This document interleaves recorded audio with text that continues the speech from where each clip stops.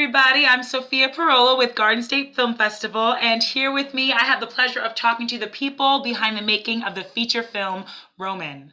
It's so great to have you guys here. I'm really excited to talk about the film. How's everybody doing? Hello. Very well. Awesome. Before I get into the interview questions, I'd love for all of you just to introduce yourselves and the title you had in the film. I'd love to start off with you, Cyndie. Okay, so I'm Cyndie Beacham, and I am producer of the film Roman, and also the writer of the story that it's based on, along with my late husband.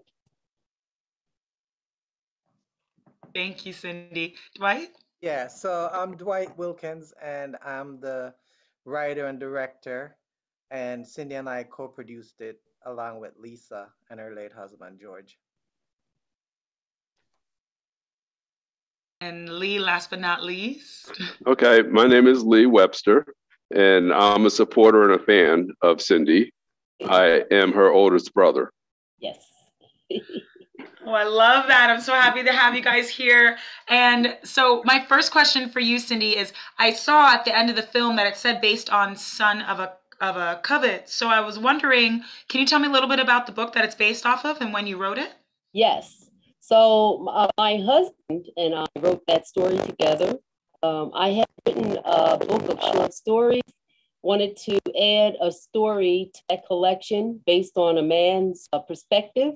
And he said, I have plenty of stories. So he gave me a scenario in his life before I met him. And we wrote the story of a Covet. And I gave it to Dwight to read. And he read it and said, I think this might make a good film. And that was back in 2014. And we were off to the races from then. Wow, you said 2014? Yeah. Oh, that is amazing. Unfortunately, my husband, right before we were getting started, we had a meeting with Dwight on a Friday, and he suddenly passed away that following Tuesday. So, that put a big stall in the production and everything. But we did manage to get it done. We shot the film in 2017, and, post-production took some time, raise money and all that, but we managed to get it done.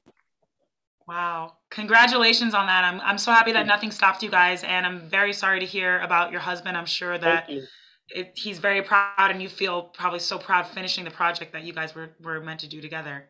Yes.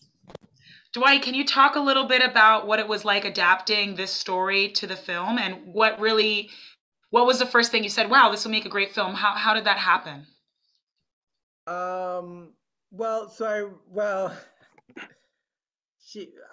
Cyndi's written a bunch of books, and so I think I got a couple of the books, and I misplaced the first one, and then I approached her again, and I'm not even sure if it was the same book I got the second time, but I made it a point that, you know what, I'm really gonna take this thing seriously. And so when I read it, it was very visual. Was a lot of stuff in there, and it just jumped out at me as like this could be a good film.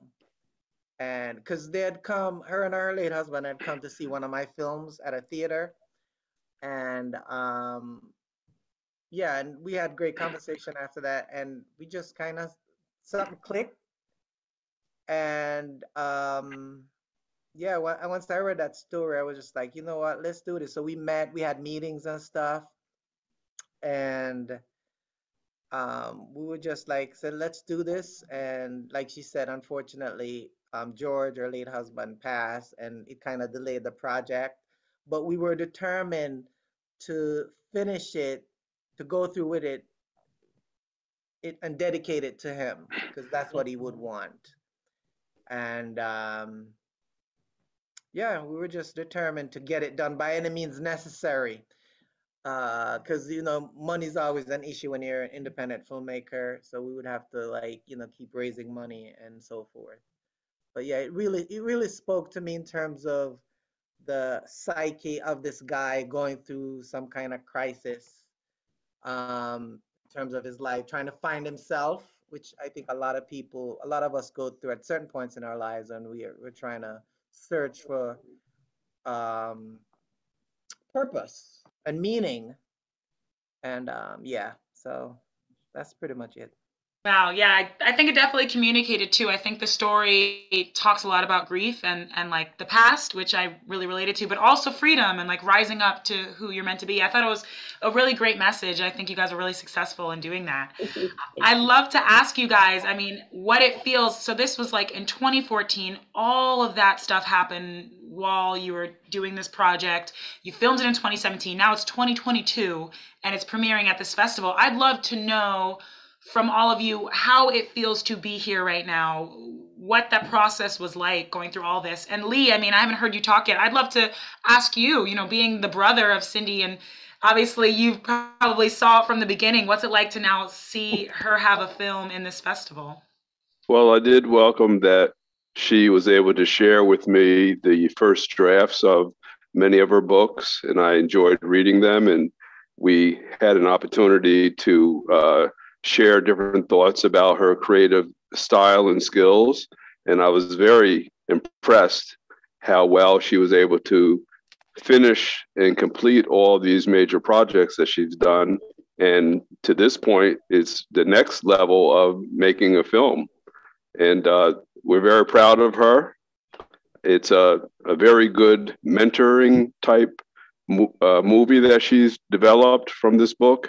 It shows you know, where someone can be very down and then accept support from others to bring them up and have some success in life and develop new goals and outlooks in life.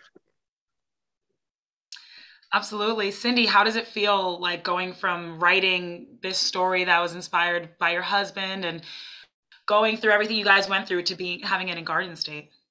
I'm like beyond excited. It's been such a journey, you know, and you know, it's been tough sometimes, but it's also been exciting. This is new to me, trial by fire, you know, filmmaking. I had no idea how much work is involved. I mean, from start to finish, it was a lot, and we shot it in 12 days, and that was the longest 12 days ever. And then post-production, you know, was a lot too. I have learned so much. And to be accepted by the Garden State Film Festival and selected, you know, and shown our movie, that was just, you know, that was so awesome. It kind of, you know, it made me feel like, you know, it's all worth it, you know, and we're getting noticed, and the 20th anniversary, no less. Yes. That is very good. I'm just like, yep. I'm like, yes, no, I'm so happy about it. We have so many friends and family that are so happy for us too, you know, so we're expecting, you know, a lot of our people to be there, and I can't wait. We're excited. Well, Cyndie is a creative genius, and on top of that, she has had the ability to bring a team around her with various different creative talents, Dwight being one of them, to help make this process come to reality. And it's amazing. It shows that she can really develop in any direction she would like if she's really committed to it. And the fact that her husband passed in the process of it all, it, you know, may have given her a pause. Some people would have stopped altogether, but she pushed through, recommitted herself, repurposed, and was able to get this all accomplished with a team of people. She's like a magnet for people to be around her when it's something positive. So I'm just happy to see that this has all come to fruition and that she's going to have a major platform at the Garden State Arts Festival. Me too. It's truly inspiring. And Dwight, what was it like for you to have been there to develop that story to the film and then directing it? I didn't know it took 12 days. It seemed like there were so many different shots. You guys had a lot of actors, a lot going on in this film. So that's amazing you guys accomplished it in 12 days. What were those 12 days like for you, Dwight? Crazy,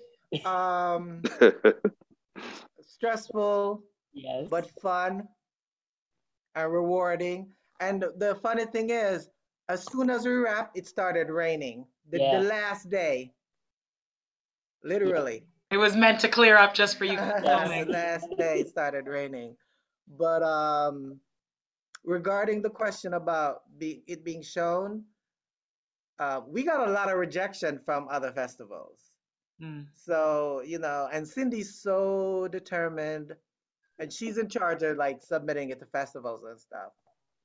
And it would just be one rejection after another. And then all of a sudden, we start getting some acceptances. And then it's like light at the end of the tunnel kind of thing.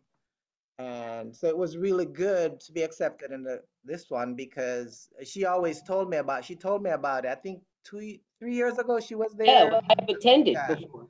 Hmm. And she was talking about, the films, and I forgot which celebrity was there, and all this stuff, and the fact that it's in her backyard. Because I'm in Philly, she's in Jersey, and it was just really awesome. Here comes Josh. This Oh, is, Really yeah, awesome. This he's is the our cinematographer. Yep.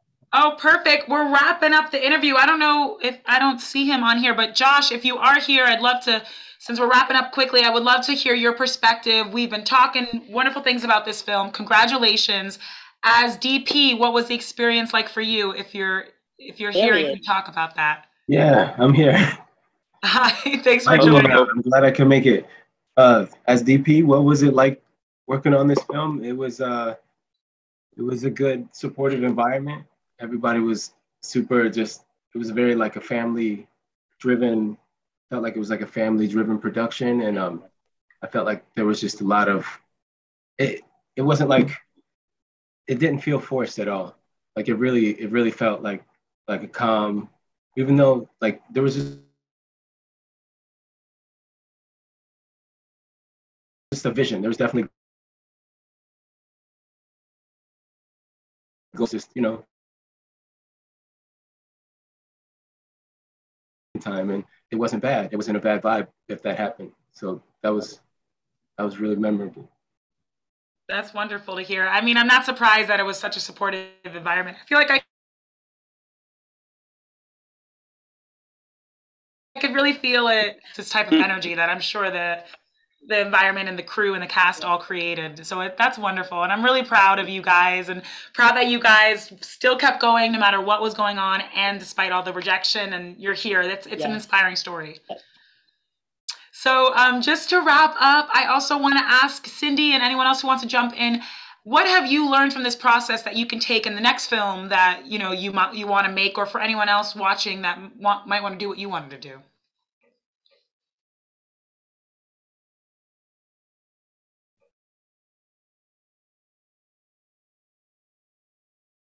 It's going to keep a lot. And so I've got another project we're working on.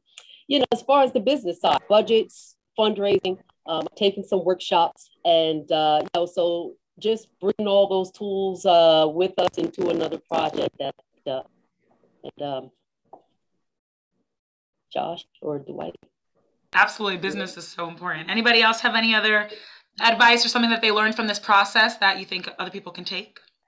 Well, I'm looking forward to see her bring to a film one of her earlier books, HB. That would be very fascinating, and I know she's been tweaking some of the storyline to make it more current. And I believe it would be a really fascinating movie if she's able to get the screenplay put together. Cyndie, where can we find any of your books or other stories? So they're on Amazon, but they're also on my website, and it's CydWebsterBeacham.com. So that's CydWebsterBeacham.com. I love that. Amazing, amazing. I had such a pleasure talking to you all. Congratulations again. Let me tell everyone how you can watch Roman. It will be playing in the Asbury Park at Berkeley Hotel in the Kingsley Ballroom, 11:30 to 1 p.m. That'll be the film block, 11:30 to 1 p.m. So I hope everyone can check it out. You said you have a lot of people coming in the screening. Hopefully a lot of people can come see Roman. And congratulations to you all. Thank Thank you. you so Thank you. much. Yeah. Thank Enjoy. you guys. Have a great Very day. nice. See you at the festival. Bye. Good to see you, Josh. Glad you could Good to make see it. you. Bye, everybody. Thank you. All right.